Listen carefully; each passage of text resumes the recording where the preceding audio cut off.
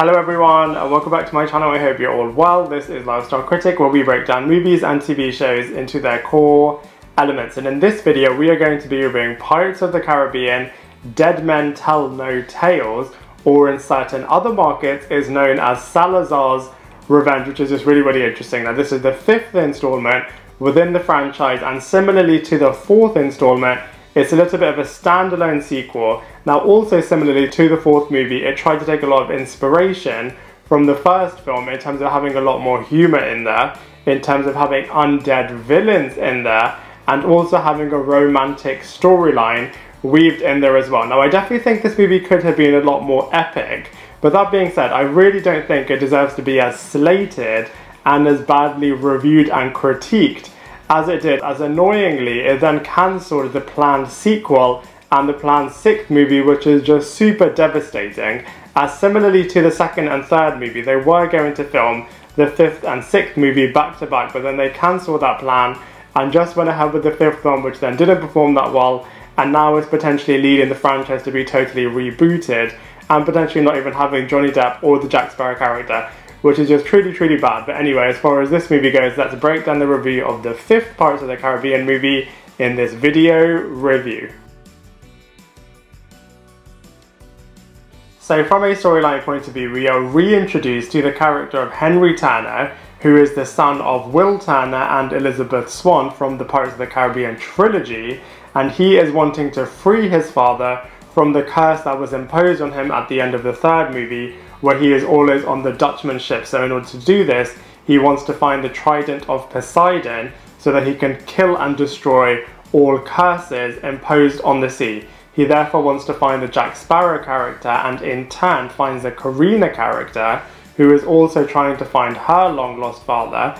On top of all of that, we also are introduced to the ghost pirate Salazar, who wants to take his revenge on the Jack Sparrow character, as when Jack was a lot younger, he cursed this character to be stuck in the Bermuda Triangle and to always attack other pirates and to be stuck and trapped in his ship. So from a storyline point of view, loads of new characters are being introduced that all have their particular motivations, but it's not too crowded like the 3rd movie was. God, there were so many characters and not so great characters in that movie, whereas here they are a lot better, a lot more fleshed out, and you can really understand where they're all coming from. Now from a positives point of view, this movie had a truly epic based quest in the heart of it, very similar to the 4th movie. A lot of inspiration, I think, was taken from the 4th movie, but in this one they are looking for the Trident of Poseidon to stop all curses. So it really does have very elevated and very life or death type situations in this movie, which is great. It has a brilliant opening sequence which is absolutely hilarious.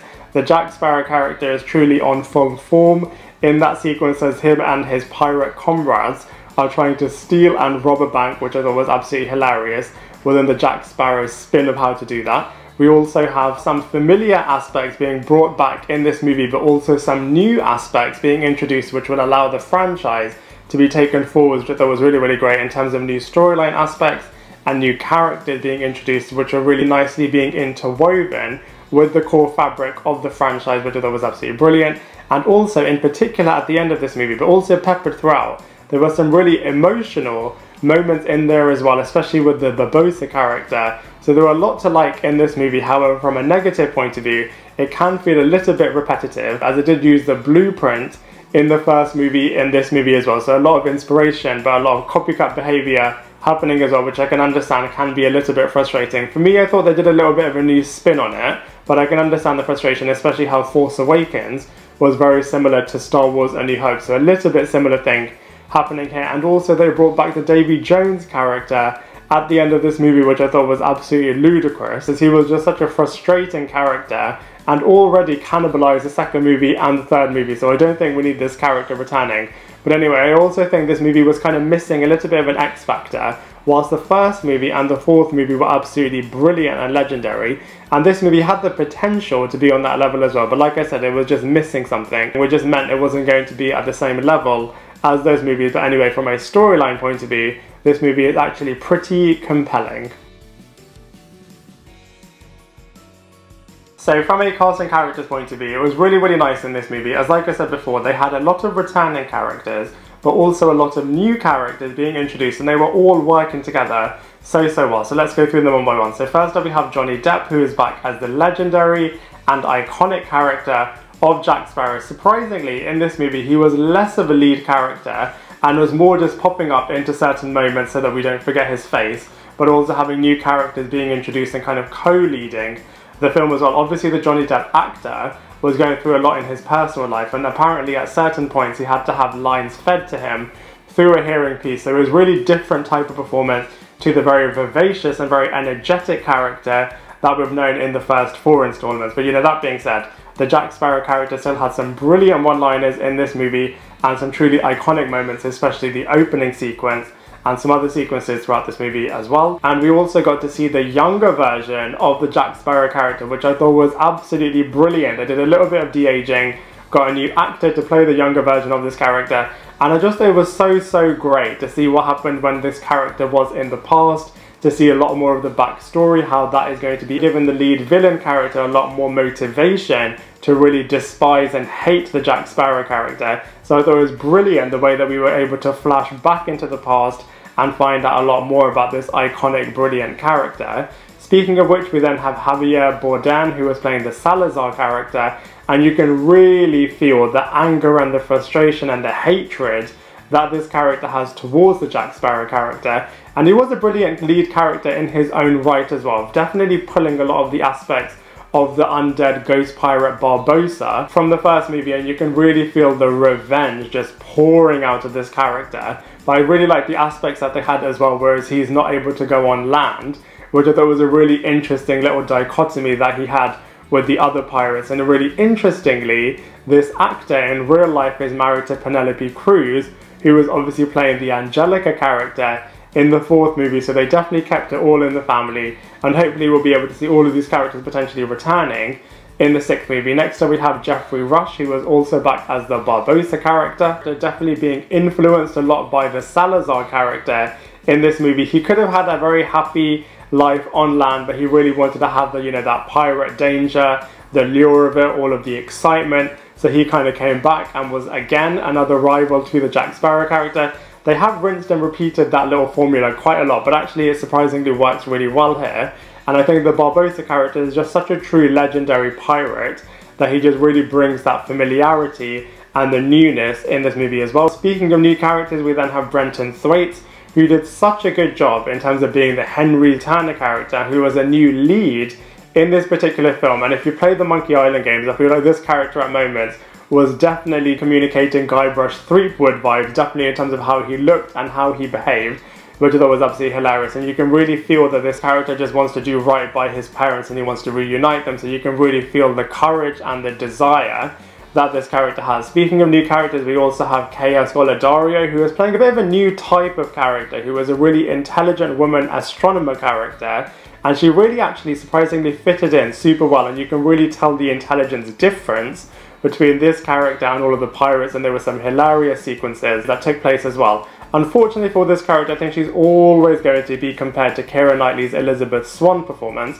and whilst they are very different characters, I just feel like she didn't have the same stage presence or the same star power that Keira Knightley brought to the franchise. And while she did do a good job in terms of playing the Karina character, I just feel like she wasn't able to be at the same level as Penelope Cruz and Keira Knightley before her. But you know, we also had the returning other crew members who were just absolutely hilarious. They were also bringing back the familiarity, and I just love some of the sequences, some of the in-squabbling, some of the handing over the captain ranges for personal gain reasons as well, which is always absolutely hilarious. So from a cast and characters point of view, the 5th Pirates of the Caribbean movie is actually surprisingly awesome.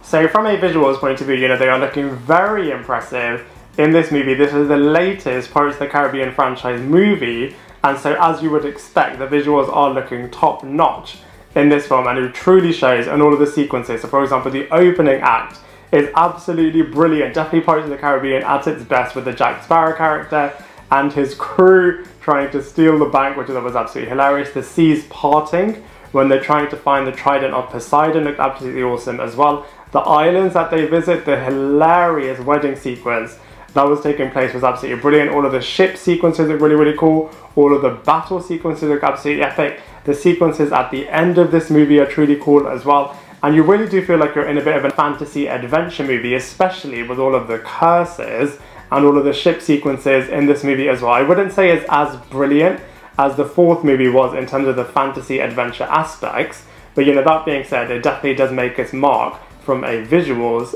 point of view.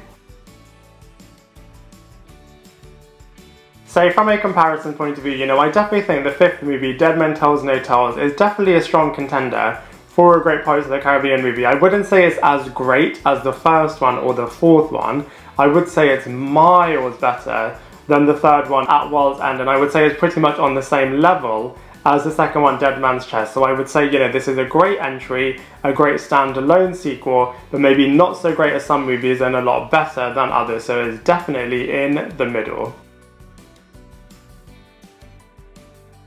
So overall, I have to say, you know, I really enjoyed the fifth Pirates of the Caribbean movie, Dead Men Tells No Tales / Salazar's Revenge. You know, granted, I do understand that this movie isn't perfect, and it definitely has its flaws in there. It's just such a shame that the next sixth movie just didn't get made back to back like it was planned, as it would have just been so interesting to see what would have happened next. And speaking of which, there are just so many open-ended storylines that they just haven't wrapped up that could just mean that the sixth movie can be truly epic, especially if they bring back the Penelope Cruz character of Angelica as well, and just really get to see what will happen next with the Jack Sparrow character and with all of the other characters as well. Just so much potential that they can realise if they just continue this franchise and just give us that sixth movie. But I know a lot of things are happening behind the scenes that we aren't aware of, so who knows what will happen. But either way, this movie is pretty awesome, and so for all of those reasons, I'm going to give it a solid 6 out of 10. I'd love to hear what you think, so please let me know in the comment section below. Otherwise, I look forward to seeing you in my next video.